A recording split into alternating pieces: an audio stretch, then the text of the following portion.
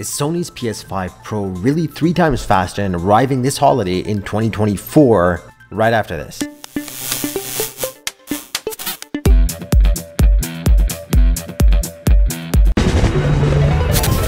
Well, first of all, are they just rumors? Well, they're rumors to the point where the PS5 Pro does not have a release date, a price tag, and its power has not been fully confirmed. However, what's real out there is that there are dev kits that first-party studios from Sony already have that are the PS5 quote-unquote Pro version dev kits. Now, of course, these dev kits will have more power, but it doesn't necessarily guarantee that this version of the PS5 will be coming out this holiday. Screenshots of technical documents have been leaked, include 67 teraflops of 16-bit floating point calculation, being equivalent of roughly about 33.5 teraflops of single precision compute. Now remember that your existing PS5 is roughly 10.28 teraflop console, but that's not the only determining factor to tell you which is better and where this console actually stands. Because if you're looking at just teraflops alone, as per the leaked information, we'd be looking at roughly about 10.28 for the PS5 in terms of teraflops versus roughly about 17 teraflops for the PS5 Pro. Is it a huge difference? No.